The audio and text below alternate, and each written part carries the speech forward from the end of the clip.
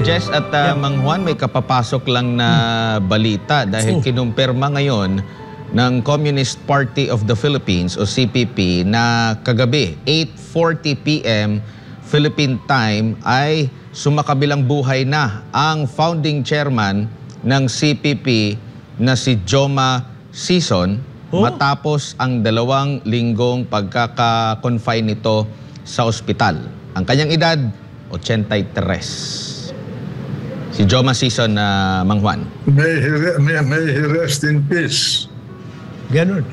May the Lord forgive him for all the people that died because of him. Same with me. Okay, there is an end to everyone.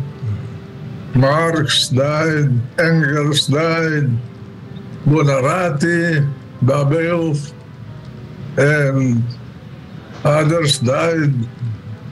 Lenin, Trotsky, Stalin, and all the big names of the communist world died. Hitler died. Even the most powerful emperor, Octavius, Caesar, Marcus Aurelius, and so forth and so on died. No one is immune from death. There's an end.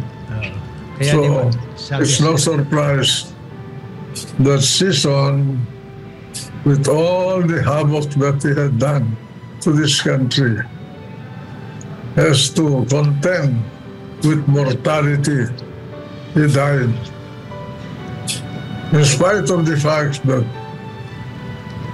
I did battle with him as Secretary of National Defense, I pray for his peaceful death, and may God forgive him. Sabi yan, Admar, Ecclesiastic, di ba?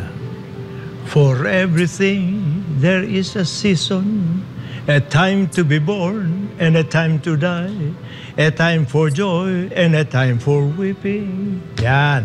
Yan. Kaya lahat tayo babalik. At kaya ayusin natin ang buhay natin habang nasa mundo upang sa ganon kaya at kaluwalhatian ang pupuntahan natin. Di ba sabi ng Makata, strange is it not that of the myriads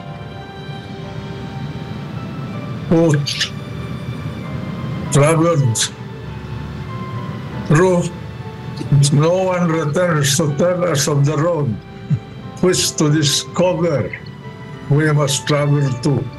Well, syempre pinagdarasal natin siya. Sabi nga ng Biblia, love your enemies, bless those who persecute you, and may we all be blessed so that the armed struggle of the CPP, NPA, NDF will also come to an end at last. So we pray fervently for this and all our intentions. Senator, hindi po ba kayo nakaramdam ng buod given na hindi po siya napanagot dito sa Philippine justice system? He was not held accountable here in the Philippines.